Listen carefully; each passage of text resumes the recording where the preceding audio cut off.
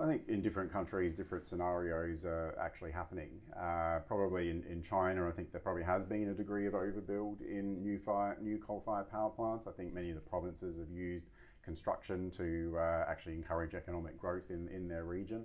I think in India, we've seen a situation where power demand growth actually hasn't grown as much as it has been expected, which is surprising in many ways given the huge energy challenges that exist in India.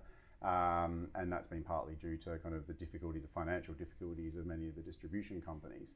And so I think in different countries there are different factors at play. But one of the interesting things is about that kind of level of utilization at the moment is that if we don't see the degree of deployment of renewables or connectivity of renewables in some of those countries, particularly in India and China, actually be achieved to the really ambitious levels that they are planned for, then that points to those coal plants actually having the capacity to pick up the slack in many scenarios too.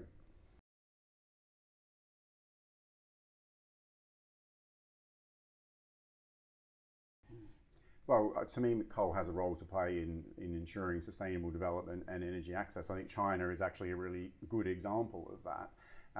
China is a country that's driven its electrification strategy based on coal, and 600 million people in China have been lifted out of poverty over that time frame. So, I think it's not necessarily sensible to say that coal doesn't have a role to play in energy access and development of the economy. Now, in different scenarios, different technologies are going to have a role to play. Coal-fired power generation is particularly good for business and industry, but that's important because it provides jobs that people can actually go and get and supports economic growth. Now, in different scenarios, different technologies have a role to play. I think in rural locations, renewable technologies, mini and off-grid solutions are important because they're easy to build, you can build them quickly, they provide a degree of electricity immediately. But I think over time, grid-based electricity becomes important, particularly in a world of very much increasing urbanization, 1.1 billion people moving into cities over the next 15 years or so.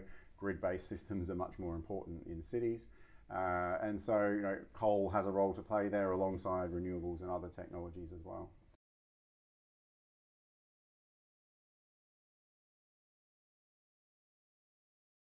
I think the challenges that you're talking about are brought about partly by coal, partly by other things.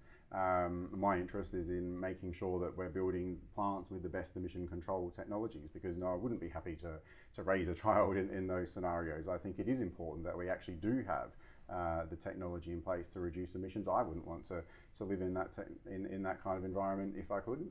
And so that's why I'd be focused on trying to deploy those technologies.